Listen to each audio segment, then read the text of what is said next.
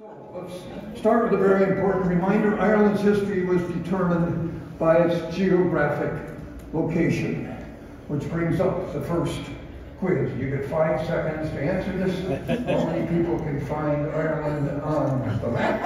Lots of people. LLI people are so brilliant here. There it is.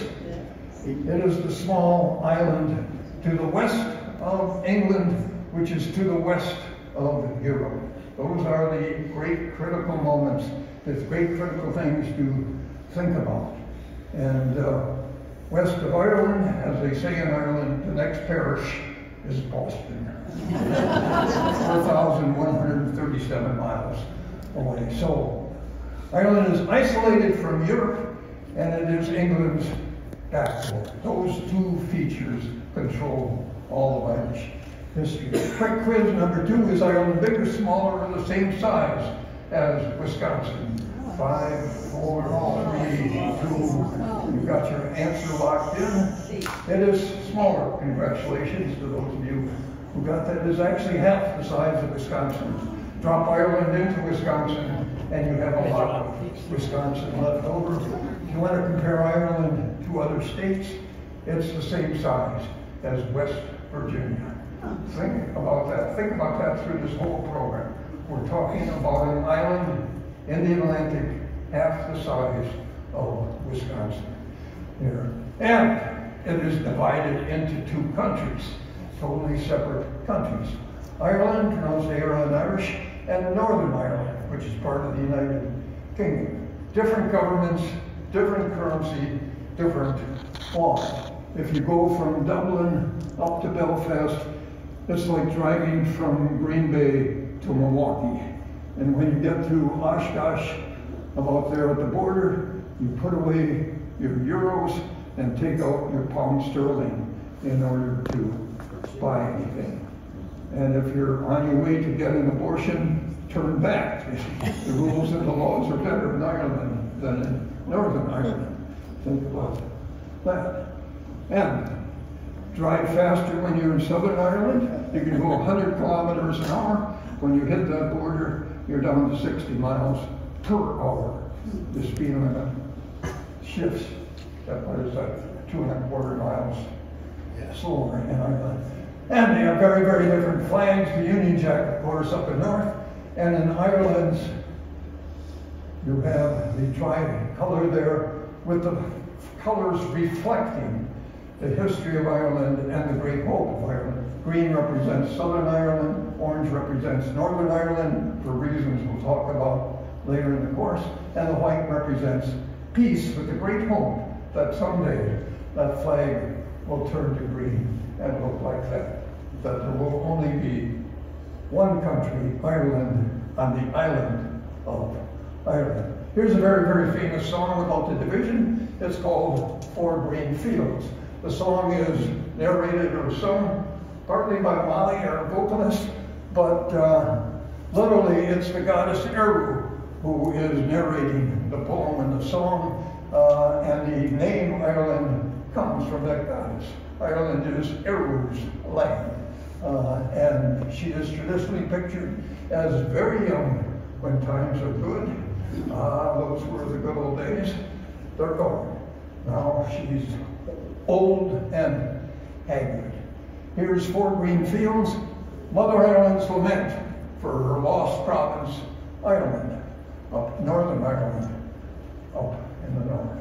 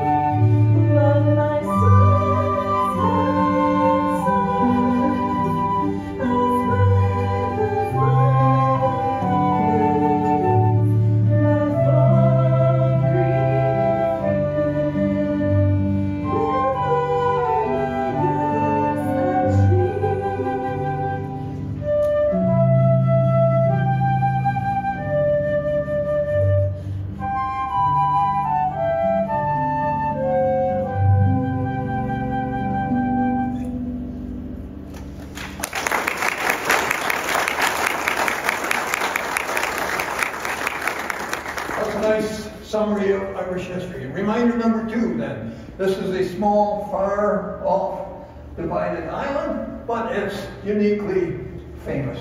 Get out of your way again, sorry. Think about this, half the size of Wisconsin. 23 U.S. presidents have had Irish heritage, including Barack Obama, and of course right now Biden, very, very Irish. 1 out of 10 Americans have Irish roots. I would try that with you, but Green Bay is notoriously for not meeting the average.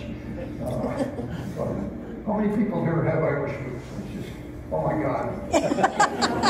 How many of you would like to come up and give this lecture? Wow, that's fabulous. Holy smoke. And of course, as you all know, then worldwide celebrations on St. Pat. Just think of half the size of Wisconsin. And if you've ever been to New York, 5-hour-long parade, 2 million spectators. And that's all across, it's not just in America. Moscow has a St. Patrick's Day parade. There are parades in China. Fun place to go when you're from Green Bay is go 40 miles, what is that, west, to New Dublin, where they changed the name to New Dublin. For the week before St. Patrick's Day, they had a terrific celebration. And of course, Green Bay has the Shamrock Club putting on a wonderful parade, and people on these occasions wear the most incredible, elaborate costumes, better than Packer games, by far more colorful, and they do weird things with their hair. They dress up their dogs, they dress up their cats, they dress up their horse, they dye the river green, they dye their food green. And the most amazing thing to me when you think about half the size of Wisconsin and within an hour's drive, there are 4 year-round Irish gift shops. How far do you have to drive to find a German gift shop open year-round? French or Belgian or Walloon? I mean, just think that. I mean, one of them is wonderful, one up in Fish Creek, population 796, and they have a year-round Irish gift shop. Well, there, that is wonderful. And of course, at those gift shops, you have high-quality goods made in Ireland.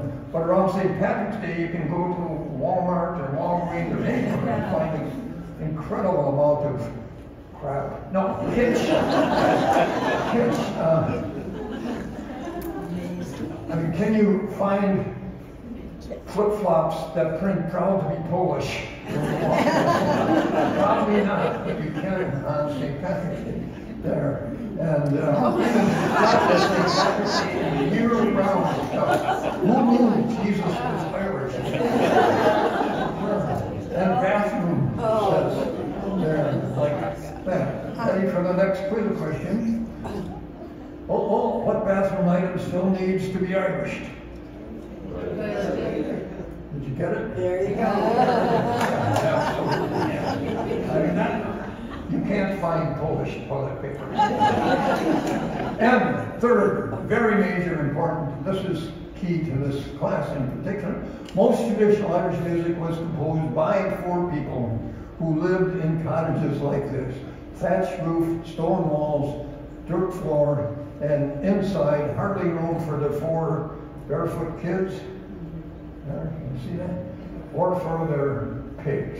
Much less for giant musical instruments of any kind. What do they do? Oh, there we go. When you think of Russian music, you think of those great ballets, Swan Lake, Nutcracker. Think of Italian music, you think of those great operas. Think of German music and every giant orchestra hall, giant orchestras, everybody formally dressed. Think of Irish music, and that's what you have. You're in a pub, you've got a beer, and it's a very small group playing very small instruments.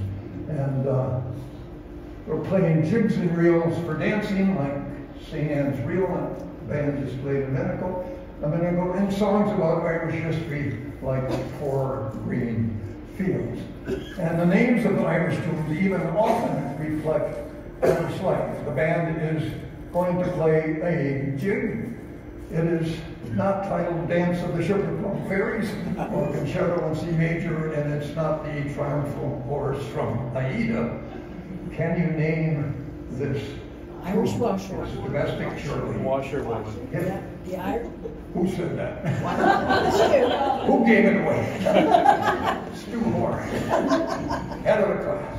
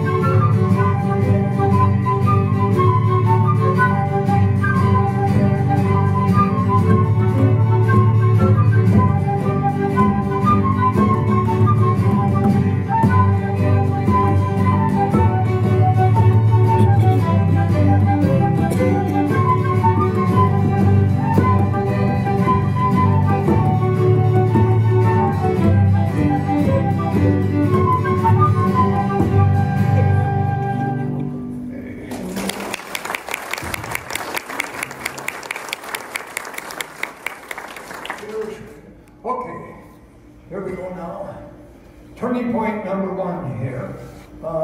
432 AD, St. Patrick returns to Ireland, bringing Christianity and literacy to Ireland. Before he got there, of course, there were the Celts, the native Irish that were spread all over the Western world. The Celts and the Great World Conquerors, which we hardly ever hear of because they had no written language and they had no central government. What they had were tribal communities, something like American Indians, in fact, with a very common culture and related languages and non-Christian religions. And they were a fierce warrior culture and did everything possible to make themselves look fierce. Some tribes fought nude, except for that ornamental band around the neck, the torque there. If Heritage Hill calls and asks you to volunteer for it, you may want to think twice. They also spiked their hair to make themselves look taller and more fierce. If you remember Phyllis George, wonderful Celtic hair, and they painted and tattooed their bodies elaborately, and they cut the heads off of their enemies. These are some tribes, remember? It's a huge collection of various tribes. That Irish reputation for fighting lives on. We're all familiar with the Fighting Irish of Notre Dame. And you can buy Fighting Irish t-shirts of various kinds anywhere. And if you watch the Oscars this year, I just about fell out of my chair. And Jimmy Kimmel came out and told that, you remember 2022 with the slap and all of that. And it's right there, he's playing off of that. Jimmy Kimmel, 5 Irish actors are nominated tonight, which means the odds of another fight on stage. he got a lot of flack. But it's that Fighting Irish image. Quick quiz, what's Ireland's official national sport? Is it rugby, hurling, Gaelic football, or wrestling? All very physical, brutal sports. 5, 4, 3, Hurling. 1. It's hurling, which goes back 3,000 years to the ancient Celts. And it was originally, they didn't have a ball, they used a skull. Enemies there. And it is still today a very brutal sport. They have just now passed a regulation that everybody has to wear a helmet, but up until about 2 years ago, they did not do that. The great Celtic Empire disappeared around 60 BC with Julius Caesar, with the Romans coming in, wiping out Celtic culture almost everywhere, and perhaps because they were better armed and, of course, far more organized than the Celts. But they did not get up here to the top of Scotland. Those of you who have been to England have seen Hadrian's Wall, the stopping point for the Roman invasions, and Ireland totally untouched. We're back to that first point.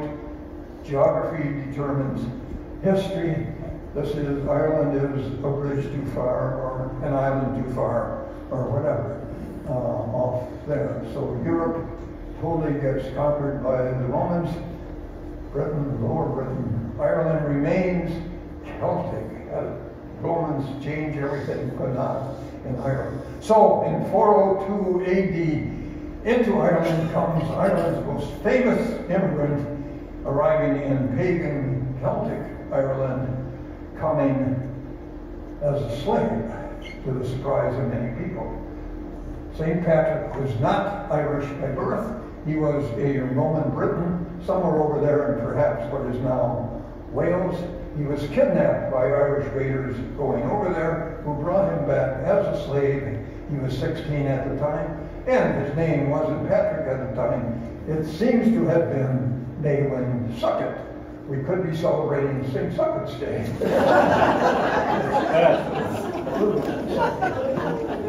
He was taken up north into Northern Ireland, where he herded sheep as an Irish slave for 6 years. Then, kind of miraculously, made an escape from Ireland, fled to Europe, where he became a priest, and then a bishop, and then in 432 returned to Ireland with his new name, Patrick, and determined to convert the pagan Irish. Some of the pagan Irish put up a fight and tried to assassinate him, sending out teams of assassins fearing he would take their power. But there is a wonderful legend that he was saved by chanting St. Patrick's breastplate, the piece of armor that saved him, which was a poem or a song that he chanted as he walked across Ireland, and it made him invisible, and all the assassins saw was a deer. And this got turned into a wonderful, very brief, simple song back in the 1930s by a woman in England who set it to a 300-year-old Celtic tune, a lovely tune, and it became a great hit song and a kind of a hymn in church. Do you remember Cat Stevens? Yes. Rock star kind of thing. Here's Rihanna with Morning Has Broken.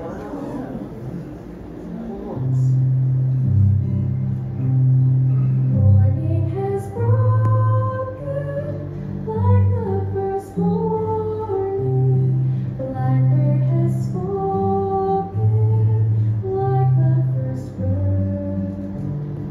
Praise for the singing, praise for the morning, praise for them springing fresh from the word. Sweet the rain's new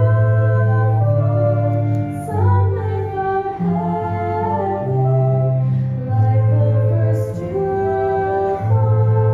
on the first rose. Praise for the sweetness of the wet garden, strong in completeness where His feet rest. Mine is the sunlight, mine is the morning, born of the one light, even sunlight. Praise with elation, praise every morning, God's recreation of the new day.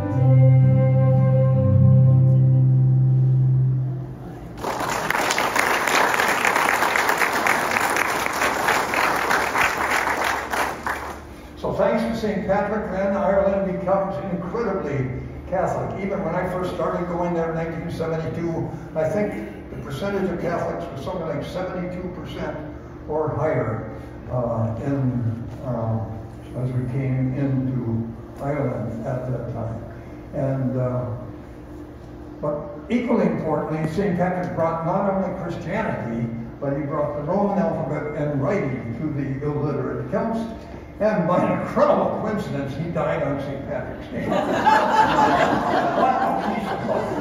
And he left behind 3 famous legends about his work that you're probably all familiar with. Number 1, that he used the 3-leaf clover, the shamrock, to illustrate the Trinity, 3 persons in one God. That kind of makes sense. That is possibly very, very true. Who knows? We don't know. The other more famous legend even is that he drove the snakes out of Ireland, and we're all familiar with that legend. And we know absolutely that that was not true at all. Ireland was buried in ice for thousands and thousands and thousands of years, miles thick ice all over Ireland. Any snakes there did not survive that. And by the time the ice melted, the bridge, there used to be a land bridge between Ireland and Great Britain, had melted. There have not and still are not snakes in Ireland. St. Patrick had nothing to do with them.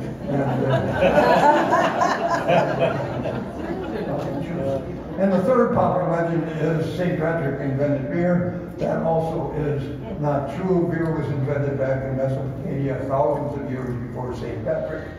But as you may or may not know, Guinness, in fact, is mentioned in the Bible, Matthew chapter 30, verse 12. Those who are not with us are gifts. And it is a fact that the Irish did, in fact, invent whiskey. Whiskey was known, it was invented there by Irish monks in the 11th, 12th century, and it was a medicinal brew at the time, and it was given the name in Irish Ishkabaha, and that word Ishka eventually turned into whiskey. So we have that word. And the Irish monks did save civilization, among all their other achievements. There's a wonderful book called How the Irish Saved Civilization by Thomas Cahill, detailing what they did to save civilization. And essentially the message is that the barbarians, Roman Empire collapsed, barbarians came spreading across Europe, burning libraries, wiping out learning and science, and all knowledge kind of came to a stop for a couple of hundred years. But way off out there again, away from Europe, west of England, is this island protected then by all of that water, and Ireland is untouched by the Dark Ages. And they've had St. Patrick bringing writing there. So throughout the so-called Dark Ages, Ireland becomes this peaceful Isle of Saints and Scholars, thanks to their location and to the monks of St. Patrick from it. There were at one point 550 monasteries in Ireland, spread all over, little places like that with the monks in little cells. And what were they doing? They were copying manuscripts. And those of you who have been there, I hope, have visited places like Glendalough and Clonmel and Skellig Michael with their beehive huts. Perhaps even Kells Monastery, where the famous Book of Kells was found, one of the most, certainly the most famous literary work in Ireland, and a great national treasure. People stand in line for hours to get into Trinity College Library to see just a couple of pages of the Book of Kells. It's the 340-page New Testament in Latin with incredible elaborate calligraphy and elaborate decorations throughout. It's just, and you picture, it's from the 800, picture a monk in a little hut with a quill pen and little vegetable inks doing this incredible work and deciding, oh, I think I'll put on, I think I'll have a monk up here. This is a blow-up of that. Here's a monk drinking wine over there. And the imagination of these people and the capital letters. The abbot comes and says, I want you to work on the capital M today for this work meeting. No one. And he comes, oops, where'd he go? Oh. Sorry. And he's up there, and he said, oh, I think I'll draw a couple of guys in leotards having a beard pulling contest while this other guy is holding them all up. I mean, this looks like America's Got Talent show. Something happening there. Oh, I don't know why I'm losing that, sorry. And anyone with Celtic tattoos has probably taken them for the Book of Kells. And if you're familiar with Irish dancers, all those elaborate decorations on their costumes come right out of the Book of Kells. So St. Patrick and his writing leaves behind this great literary history, the heritage of Ireland. Ireland is famous for its writers, 4 Nobel Prize awards in literature, plus James Joyce, who died before he could get the Nobel Prize. Quick quiz, how many Wisconsin writers, twice the size of Ireland, have won the Nobel Prize in literature? Ireland has won 4. Trick question. Absolutely. How many Nobel Prizes in literature for all of the United States? 140 times bigger than Ireland. Is it 312 or 139? Well, you're right. No, it's just 3. Think about that. Half the size of Wisconsin. 4 prizes in literature for that tiny little island in the Atlantic. Ireland even has a popular verse form named for a county What's that county? Stu would probably know. Limerick. Yes, Limerick. Smart guy, it's all set in front of him.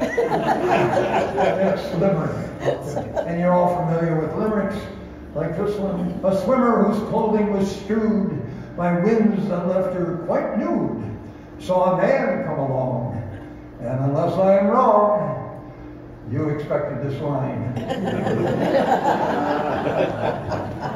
Okay, turning point number 3. Brian Boru, King of Ireland, defeats the Vikings at the Battle of Clontarf, Good Friday, 1014. Quick flashback in history. In 795, the Vikings came over and invaded Ireland, coming first as raiders, plundering all those monasteries of all of their gold chalices and things like that. And then they said, oh, it's warmer in Ireland than in Scandinavia, let's settle in here. And they start settling in, and they are the ones who established all of Ireland's major towns: Dublin, Cork, Limerick, Wexford, Waterford. Ireland had no towns, no cities of any kind until the Vikings get there. They did do something for Ireland. But by 1014, they were threatening to take over the whole country, forming alliances and becoming a major threat to overwhelm the native Irish. And into that situation comes the first and only High King of Ireland, King Brian Boru, whose palace was in what is now the Rock of Cashel up there, and put together an army and marched it from Cashel over to just north of Dublin to the beaches of Clontarf. And lifelong learning people, he was 73 or possibly 93 when he led that army to victory at Clontarf. And he saved Ireland for the Irish. Without Brian Boru and this victory, the Irish would be speaking Norwegian today, perhaps. Here is a very, very famous tune celebrating this great march, this great victory, Good Friday, 1014, called The March of Brian Boru.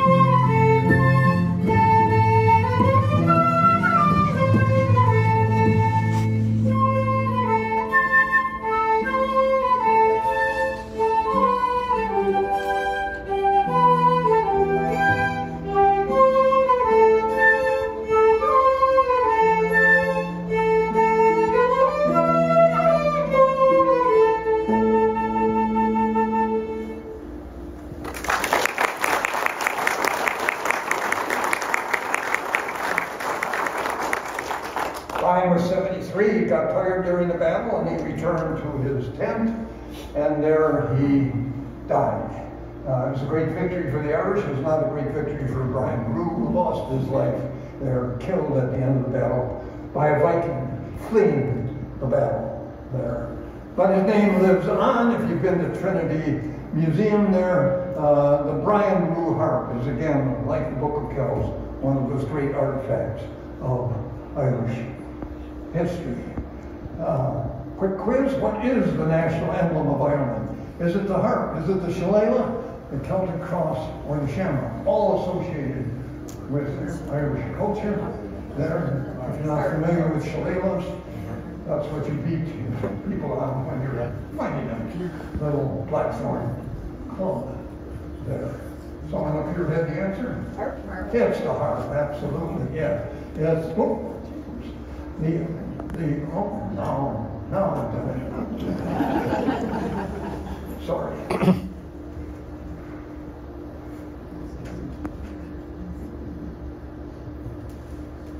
How's that? Good. Oh. Oh, something. There we go. Yeah, the shamrock's the national flower to the people, to the surprise of many people.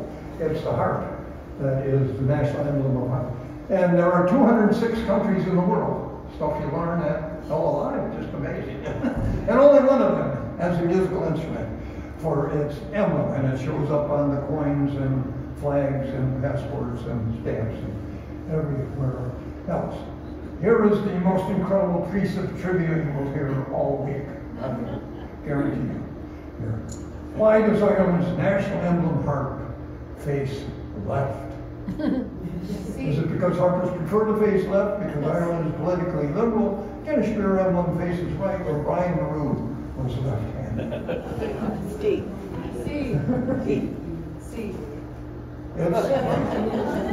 Guinness was smart enough to patent its right-facing harp, and to the amazement of Irish administrators, they said, "What the heck? You mean we can't have our harp face right?" And they said, "That's right." So there it is. Turning point number 3, the Norman invasion of Ireland in 1169. If you remember your history, which LLI members always do, William the Conqueror comes across from Normandy, 1066, that famous date, and conquers England, crushes the Anglo-Saxons. 104 years later or something, an Irish chieftain named Strongbow gets invited in to Ireland. All the dumb things to do. Dermot McMurrough had stolen the wife of a neighboring chieftain. The chieftain was not happy about that, and he came and he essentially wiped out Dermot McMurrough's little tribe. And so Dermot McMurrough runs across to England and finds this feudal lord there named Strongbow, the Earl of Fitzgilbert, and says, "Give me a hand. Bring him in over. I've got to get my kingdom back." Strongbow comes back in 1171, does exactly that, and as a reward for helping the Irish chieftain, he is rewarded with the chieftain's daughter, gets to marry her with the agreement that he will inherit the kingdom when he dies, which he then does very suddenly and inexplicably. There may be a story there. At any rate, again, if you've been to the Irish National Gallery, you've seen the most famous painting there called The Marriage of Strongbow and Aoife, the daughter of the Irish chieftain there. There is a full-size picture of the marriage of Aoife and Strongbow, a famous turning point in Irish history. In the center, of course, is Strongbow and Aoife, and on the lower left-hand side are the local Irish weeping and wailing and gnashing of teeth and breaking strings in their harp over their grief. This seems like this is going to be the end. The Vikings couldn't do it, but here are the powerful Normans. They are going to take over Ireland, and it looks like they are going to do that for a while. They gain land, and they build stone castles. They bring over technology for stone castles. The Celts had wood castles.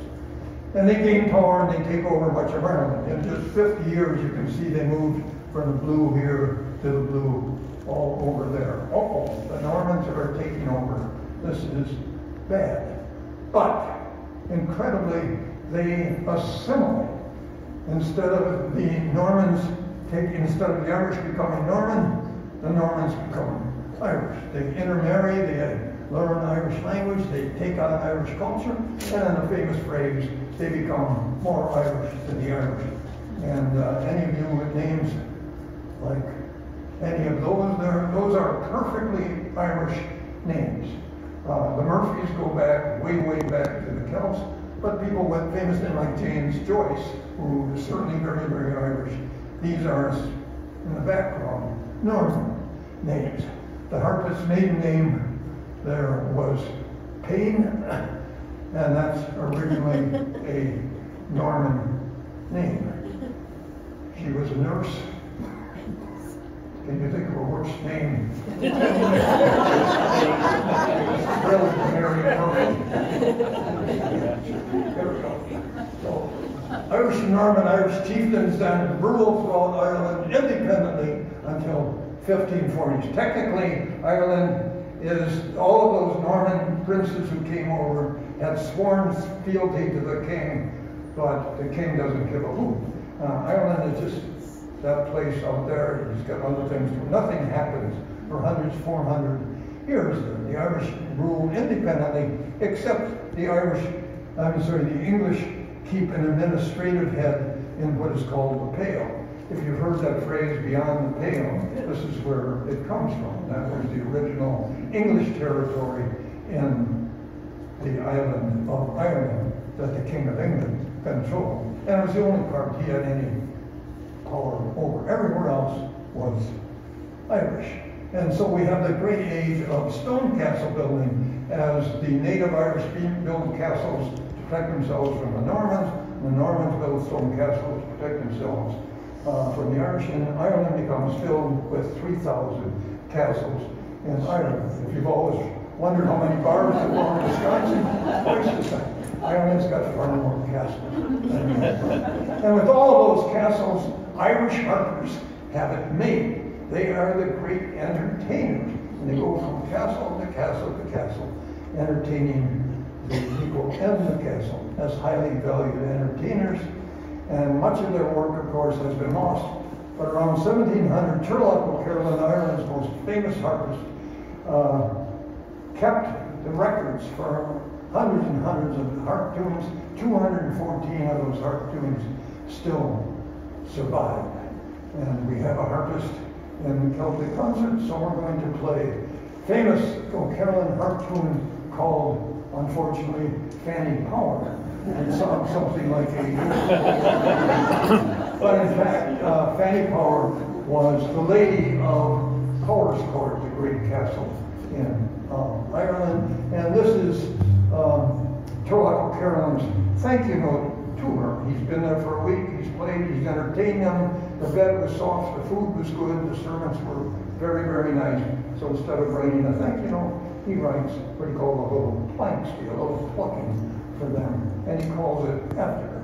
Here's Fanny Power with some photos of castles. There are 53 castles for sale in Ireland at this moment. So this is your moment to move if you have one. Here's Fanny Power.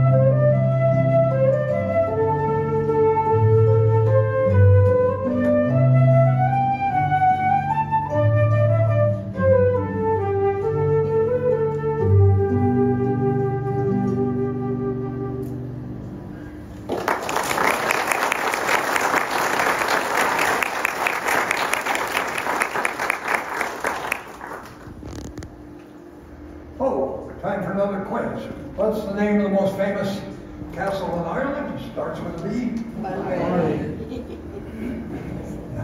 I was hoping you'd say Bunratty, because if you've ever been to Bunratty, it should be the most popular castle in Ireland. It is the most fun, the most famous. Entertainment's been redecorated. It's got food, it's got purpose, it's got everything. But you're right, it's not Bunratty. It's Blarney, the famous castle of Blarney. Why do they visit there? Just the Blarney Stone, yes. And all kinds of people go there to get the gift of elegance and persuasiveness, the gift of gab, thinking they're just going to bend over and kiss a stone that looks something like that in the picture.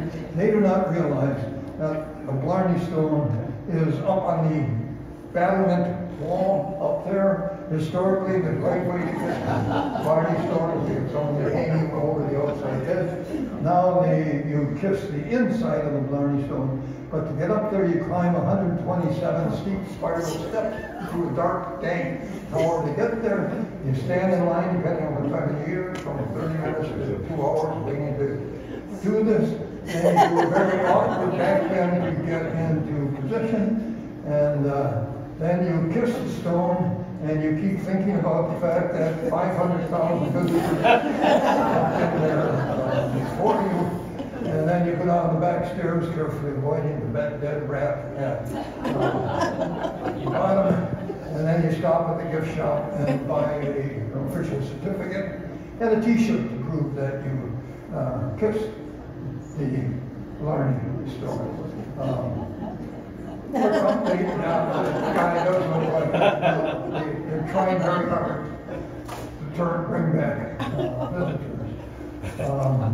As you might suspect, after 7 trips there with students who were dying to kiss the Blarney Stone, it was not high on my list of places to visit. But they have wonderful botanical gardens. It's a great place to visit.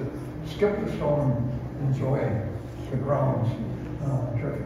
Turning point number 4, 1534, Henry VIII takes ownership of all of Ireland. Think about that. He simply declares, oh, as of today, all of Ireland belongs to me. I'm King of England. How could he possibly do that? He could do that because back in 1155, in the whole history of the Vatican, 2,000 years of popes, there has been one pope who was English by birth, rather than Italian or Polish or whatever, all those other popes. And that pope issued a papal bull granting England hereditary possession of all of Ireland. Back then, the pope apparently owned everything. And he just gave this to the King of England at the time and said, you've got to take over Ireland because they're celebrating Easter on the wrong date and they're not tithing. But nothing happens at that point, but 400 years later, Henry VIII cashes in this chip. Incidentally, if you've always wondered why a papal bull was called a papal bull, it's because it's always sealed with a lead seal at the bottom that looks something like that. And the Italian word for seal is bulla, so that's where that comes from. So, having declared the reason he does this is because he's got to marry Anne Boleyn, who is pregnant with what he hopes is a son who will inherit the kingdom, and the Pope has refused a divorce for political reasons. So now, here is a truly great turning point in Irish history. Ireland is now absolutely important. Ireland has been ignored by England for all of these years, since the Pope gave it away. All of these blue countries are Catholic, including Spain and France, the most powerful countries in the world, and they are Catholic. And now suddenly, here is England, which has become Protestant. And Ireland then, if you're a Catholic country, you're looking at it as the great staging area to attack England. It is England's back door.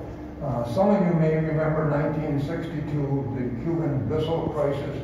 Suddenly JFK gets very excited because the Russians had moved nuclear missiles into Cuba, which is 100 miles from Florida.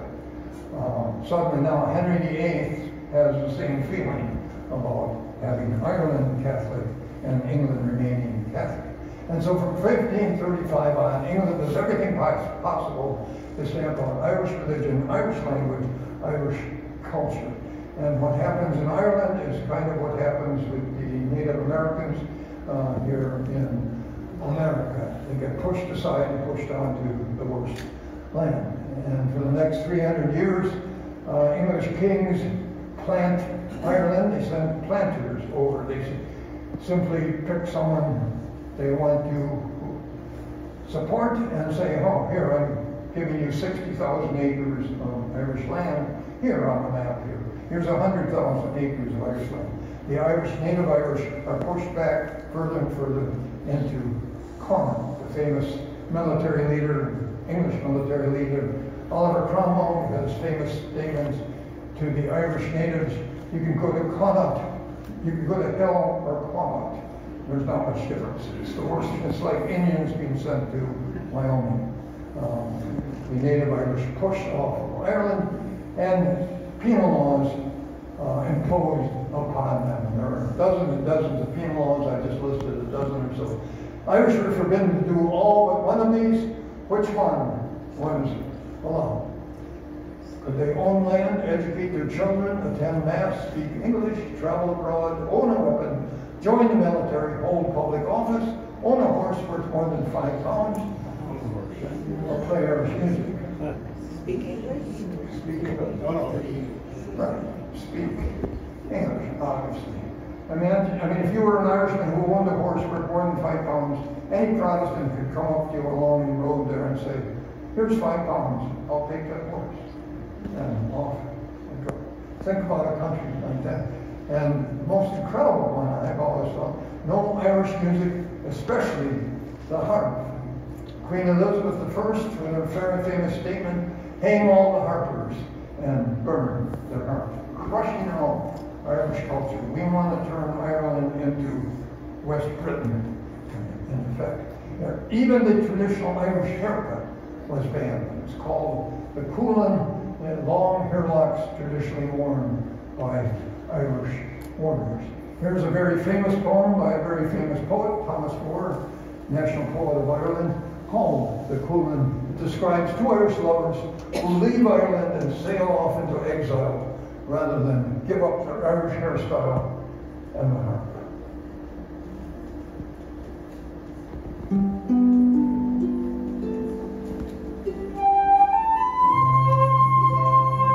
So our last glimpse of Erin with sorrow I see. Yet wherever thou art, shall seem Erin to me. In exile thy bosom shall still be my home, and thine eyes make my climate wherever you roam.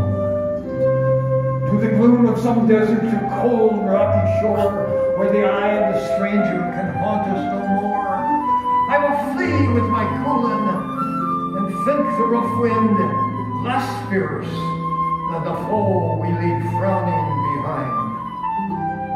And I'll gaze on thy gold hair as graceful it wreathes, and hang o'er thy soft harp as wildly it grieves, and nor fear that the cold-hearted Saxon will tear one string from that harp, or one lock from that hair.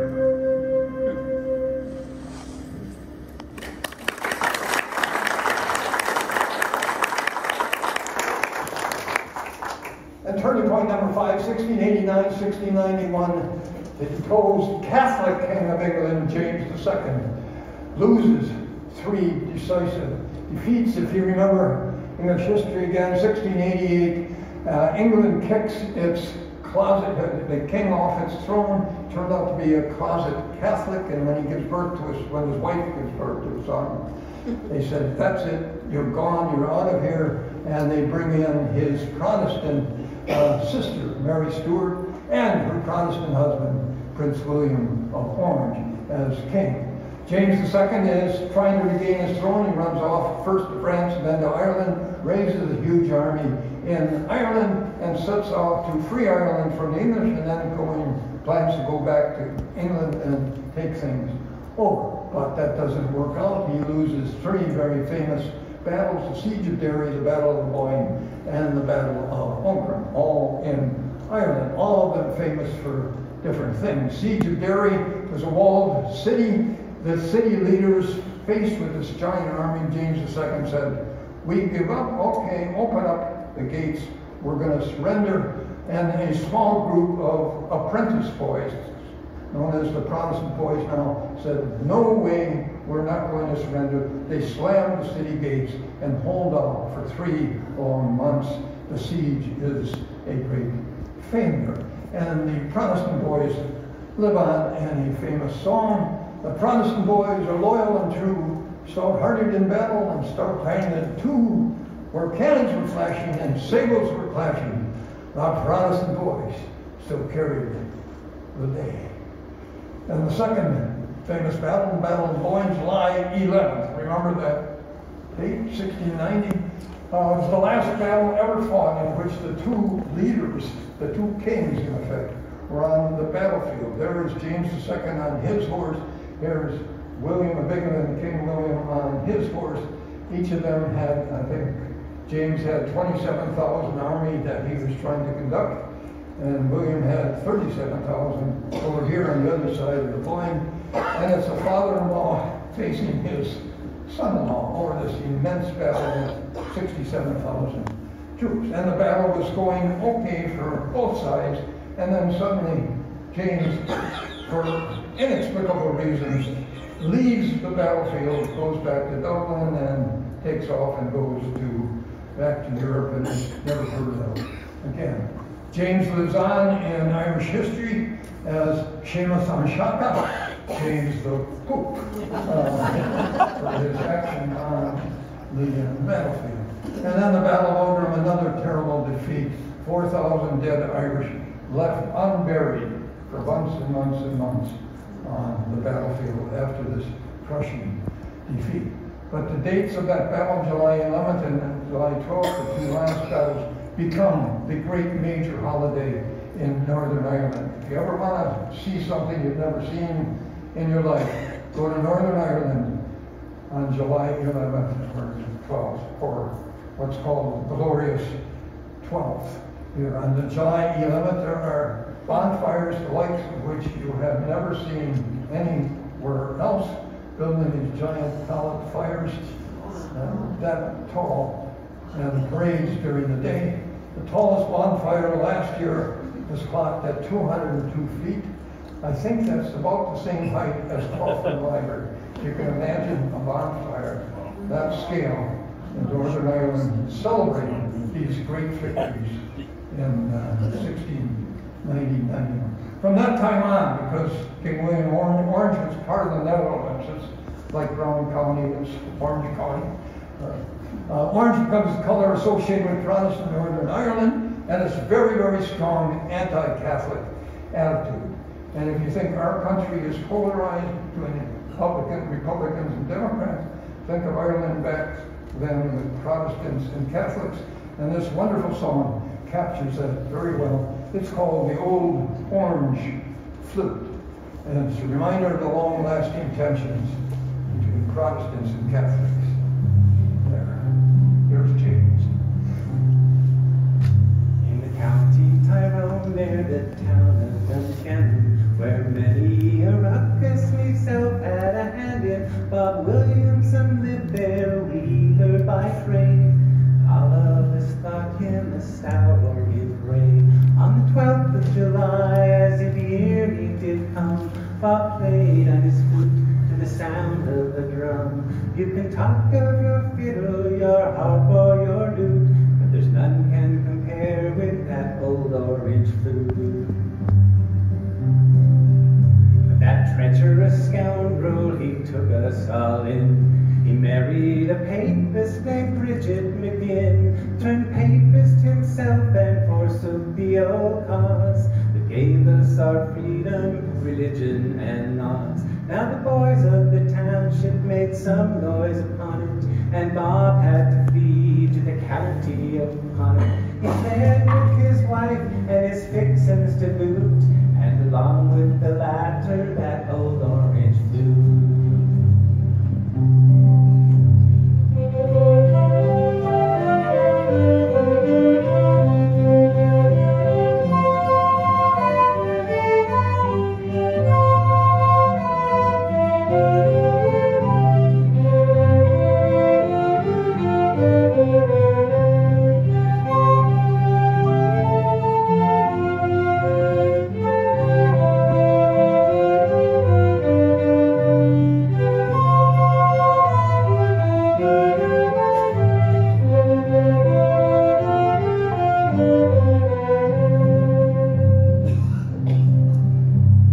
chapel on Sunday to atone for past deeds. He'd say pater and aves and counted his beads, till after some time at the priest's song desire, he went with that old flute to play in the mass.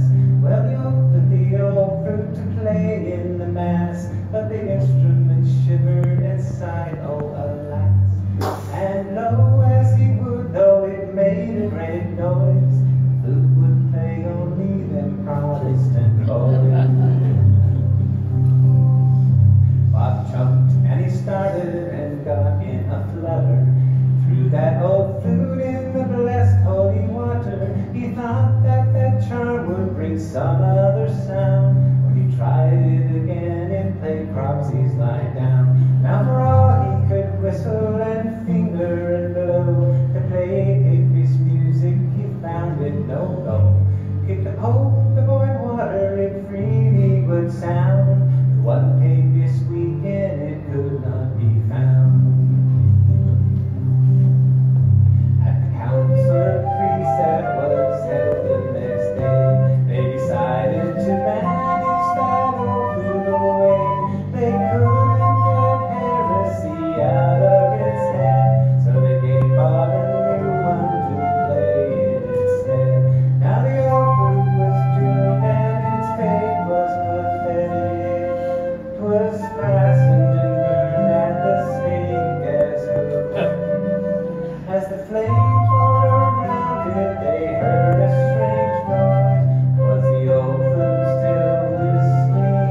Them Protestant boys to oh, it's 6 miles from Bangor to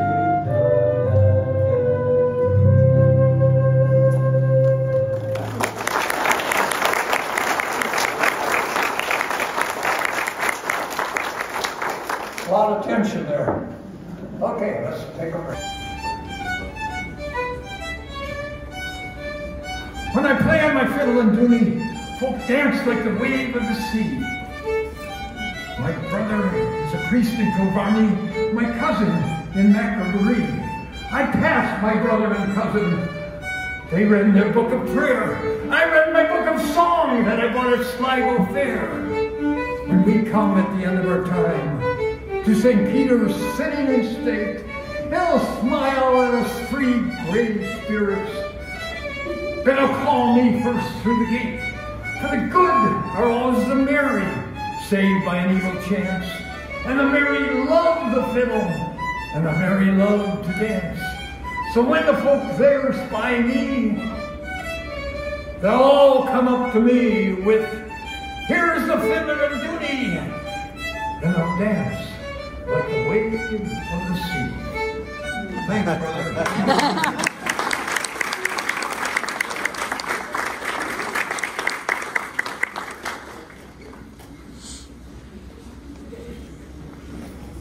Okay, turning point number 6. Another rebellion. The Irish rebelled over and over and over and were continually defeated. Remember American Rebellion, 1776? We won. Remember the French Rebellion, 1789? They won. Remember the Irish Rebellion of 1798? Catholics and Protestants for once totally united, trying to throw off British rule, and they lost. Total failure there. The result was the famous Act of Union, 1801. Ireland coerced into joining the United Kingdom of Ireland, England, and Scotland. And Ireland had always had a kind of makeshift parliament. It lost that now with the Act of Union here. And for the next 200 years, thousands of Irish left Ireland, leaving their families and loved ones behind. Here's an iconic Irish song about a loved one leaving Ireland. Can you remember it and hum along with it? Let me sing.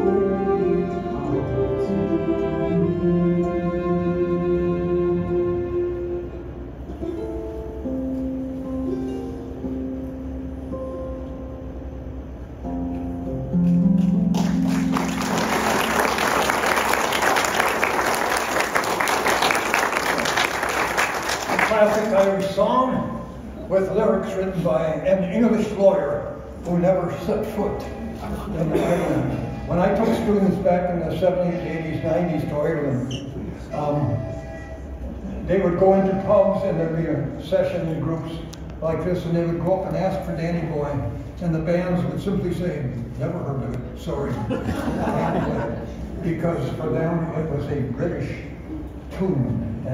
But if you went up and asked for the song for the air from County Derry, then they would break into Danny Boy, and our students would then sing along with them, because the tune is ancient Irish, but the words are modern British there. And you want to be sure to ask for the air from County Derry when you go up there. Do not ask for Derry air. It's very confused. And some other words there. Air from County Derry. Let's see. That was the worst poster Wisconsin ever came. Turning point number 7, 1845 to 1849, what the Irish call An Gorta Mór, the Great Hunger. In England, and I'm thinking America, they call it the potato famine. But in Ireland, it is not a famine. It is a hunger, because there was food in Ireland as everybody was starving to death. In 1800 to 1850, a third of the population was almost entirely dependent on the potato for food. They ate potatoes and buttermilk, and that was about it. How many pounds of potatoes per day did the average adult Irish man, working man, eat in 1844? 3, 5, or 10 pounds? Per day. It's a trick question, class. Actually, it was 12 or 14 pounds. They were out there laboring in the fields, and all they had to eat was potatoes. Is my mic on? My hearing aids. As I said, I'm deaf. I have no idea if you're hearing me or not. Get up and leave.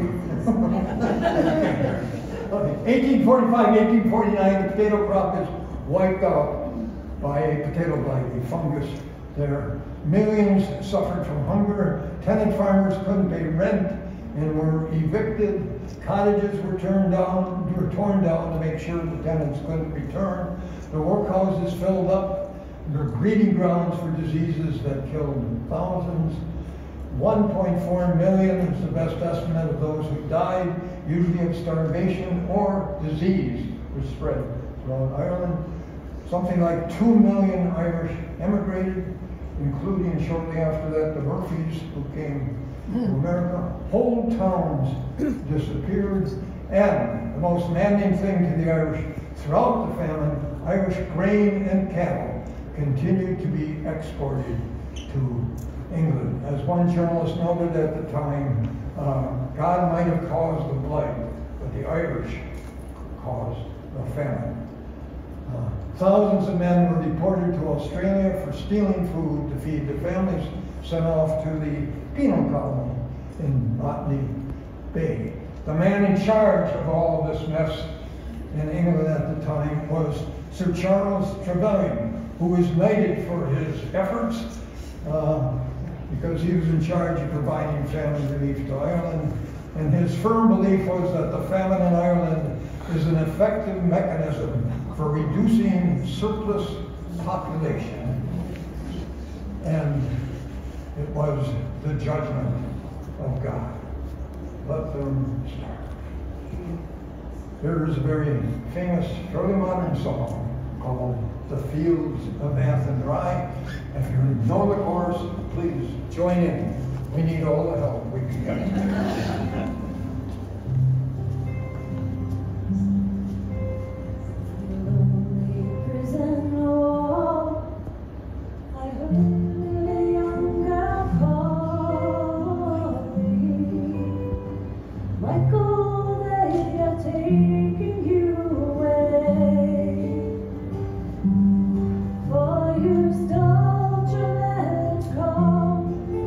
So the young I see the more.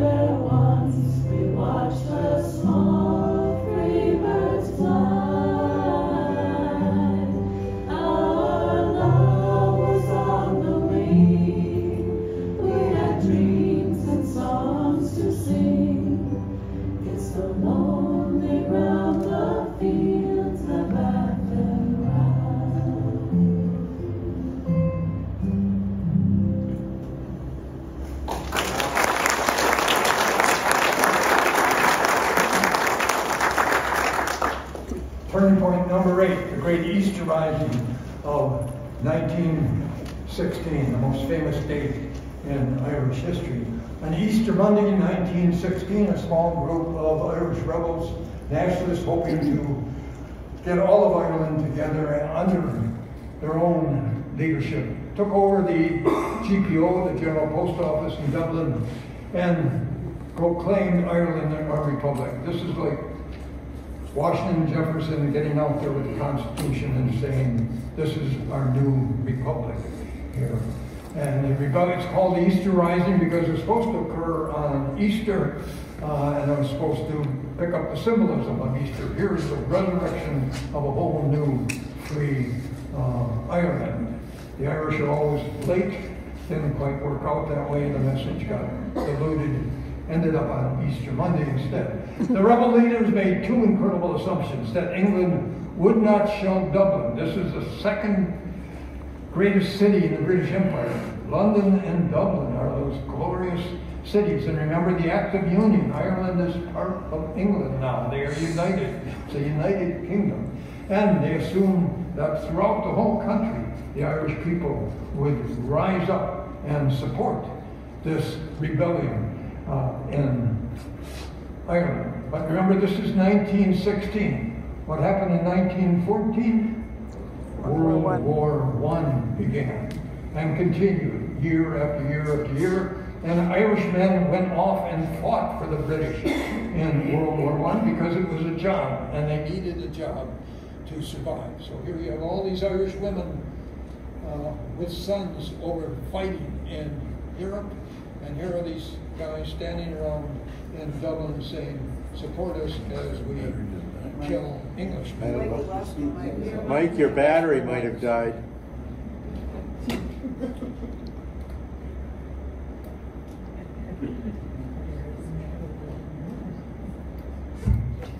It's showing red. I think they're...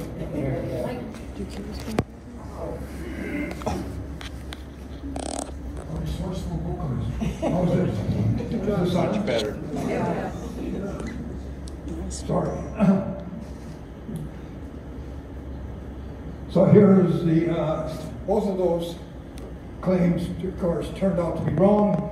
The British sailed a gunboat up the Liffey River and shelled Dublin to the great surprise of the rebels. And the rebellion got absolutely no public support because World War I was going on. The rebellion started on Monday. Rebels surrendered on Friday. This was a one-week-long rebellion, and they were taken to Kilmainham jail. 14 leaders were quickly executed within the next 2 weeks, including one of them named Joseph Plunkett, who lives on in a wonderful song about his two great loves, Ireland and Grace Gifford. He was 28 years old. He had written a whole bunch of religious poetry, including one called Blood Across the Roads, Around the Roads. And he was one of the leaders of the rebellion. He was a strategic thinker. And he planned to marry Grace Gifford originally on Easter Sunday. The rebellion screwed that up in two ways. Partly he got very, very sick. He had tuberculosis and had been operated on that week. He had to postpone the wedding, and then they announced a rebellion for Easter Sunday. So he left his sick bed and joined the Easter Rising on Monday morning and was right there in the post office. Like all the other leaders, he was captured, sentenced to be executed, but he finessed a marriage to Grace Gifford before he was taken out and shot. Here is a wonderful song called Grace about Joseph Plunkett and his two great loves. Oh, you need the mic.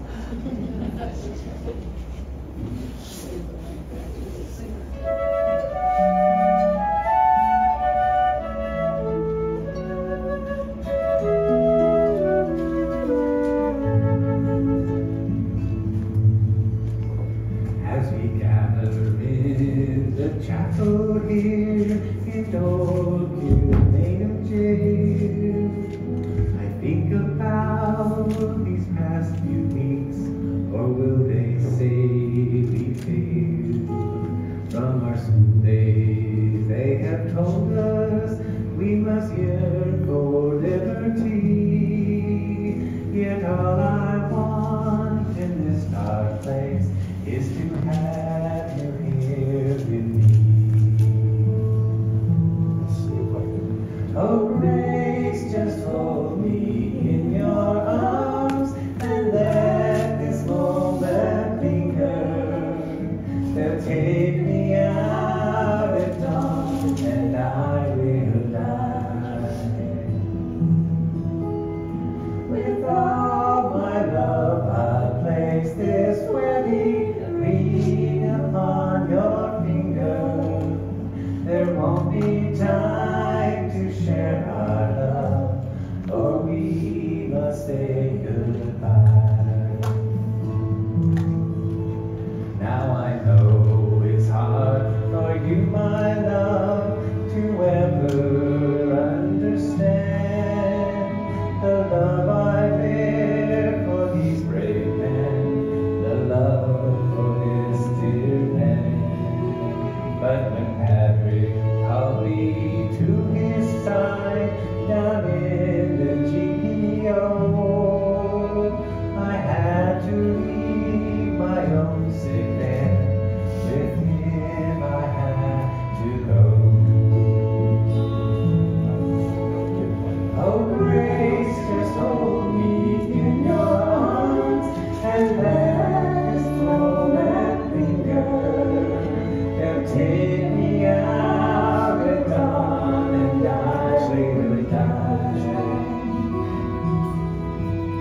With all my love I place this wedding ring upon your finger.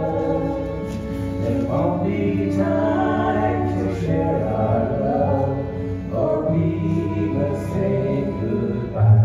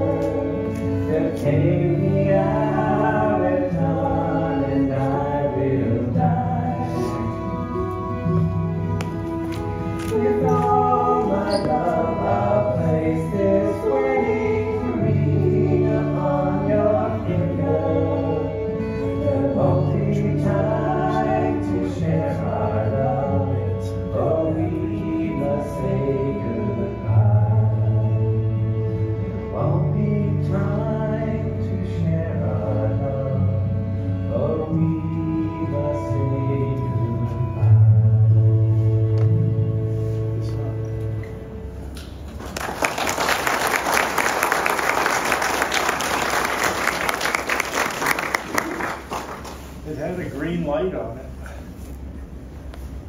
I've got a red light. Oh, it was green a moment ago. Yeah. There's too many dead batteries back Yeah. there. Don't talk about the membership that way.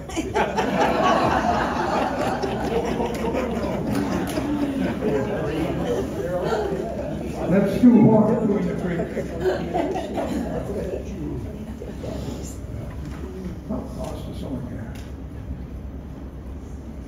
The rising failed. Executions led to widespread popular support after the end of World War I.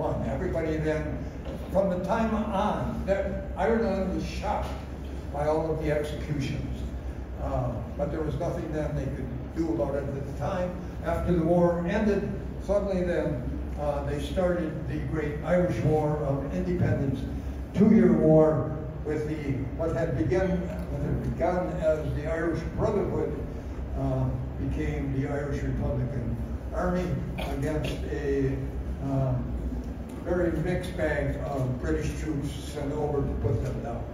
But the War of Independence then ended in the Act of Partition, 1921, with Northern Ireland very carefully gerrymandered to make sure there would be more Protestants than Catholics up there, with the agreement that they would stay united to the United Kingdom until they voted to join Southern Ireland. And Southern Ireland got home rule and eventually a republic. It was a very messy agreement, hotly contested. Nobody was greatly happy because the Southern Irish wanted to have all of Ireland united, and Northern Ireland didn't want Southern Ireland to have anything. So it all ended. But for 75 years, they muddled along with that agreement until, with Northern Ireland essentially being like the South after the Civil War, with the Catholics being treated like blacks in the South. There was great segregation and discrimination because the Catholics were a minority in Northern Ireland, and everything was under United Kingdom. Housing, jobs, treatment by police, all was based on religion for 75 years.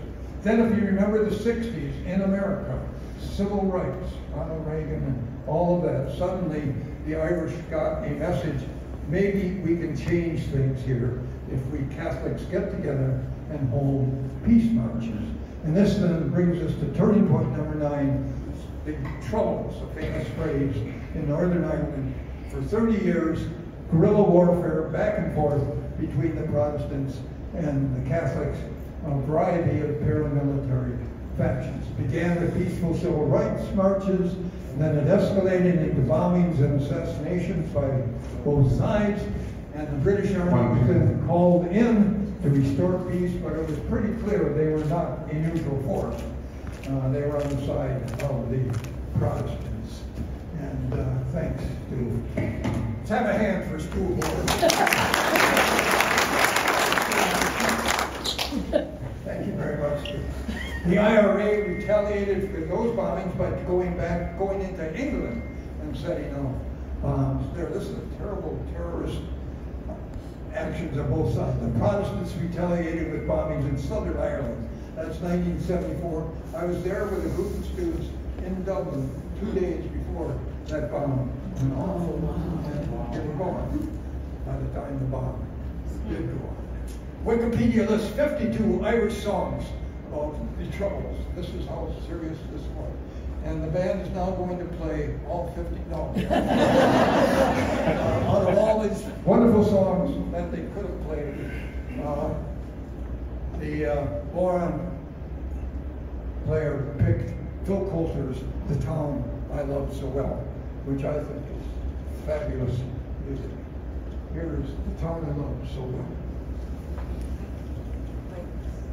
with photos of the tour. Oh! They can't sing. What's your problem? I'm sure I'll told them.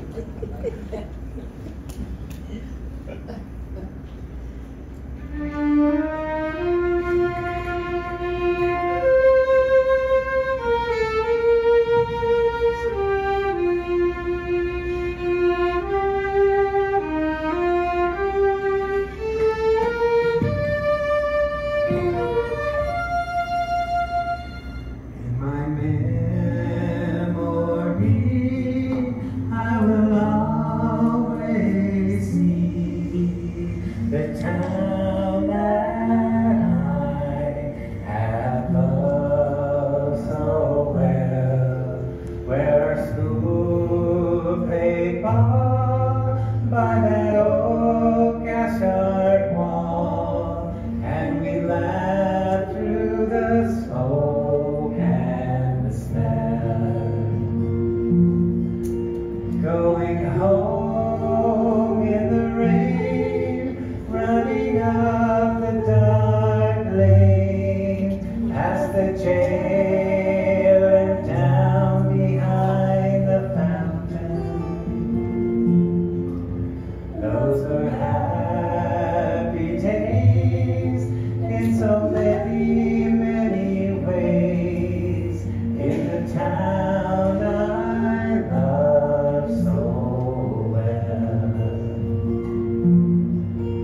But when I return, how my eyes have burned to see how a town could be brought to its knees by the armored cars and the bombed out bars and the gas that hangs on to every tree.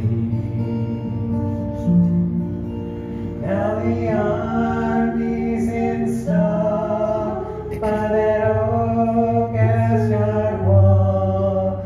That damn barbed wire gets higher and higher. With their tanks and their guns, oh my God, what have they done to the town I love so well?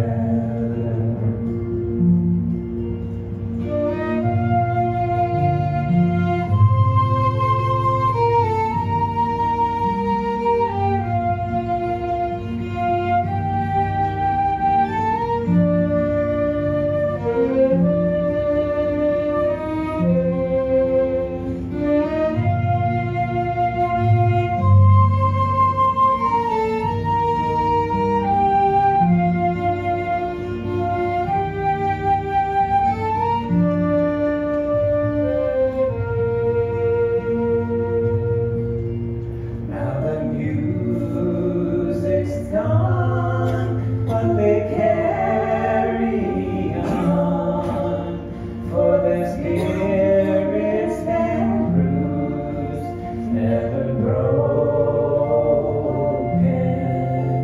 They will not forget, but their hearts are set on tomorrow and peace once again.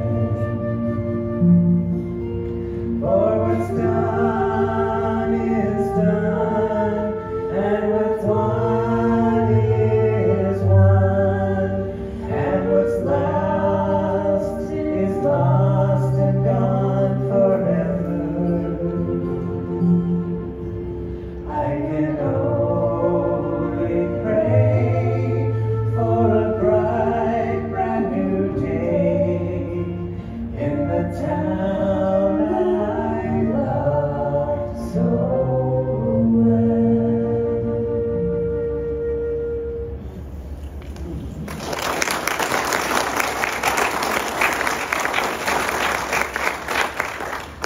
1998, on Good Friday, the peace agreement was finally reached. The famous Good Friday peace agreement, and the troubles ended with shared governance over Ireland. Ireland is still two countries, but is now ranked number 3, the third most peaceful country in the world. After, I think, Iceland and New Zealand comes Ireland. And they're coming closer to uniting. This should have been focus point number 10, turning point number 10. Thanks to demographics, the Catholics are breeding faster than the Protestants. And Northern Ireland is strongly anti-Brexit. They don't want a hard border between Southern Ireland or between anywhere else. So suddenly, the day is coming, not in my lifetime, in the lifetime of some of you, where Ireland will be united, the 4 green fields will bloom once again, said she. That day is definitely coming. It is our tradition of Celtic concert to always close with a lovely non-vocal tune called The Party. We're going to finish with that. Here is The Party with Celtic concert.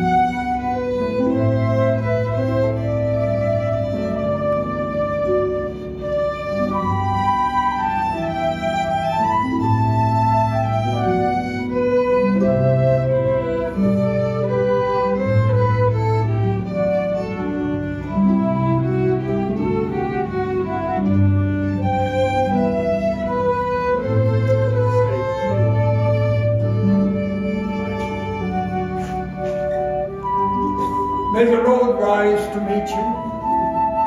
May the wind be always at your back. May the sun shine warm upon your face. The rains fall soft upon your fields. And until we meet again,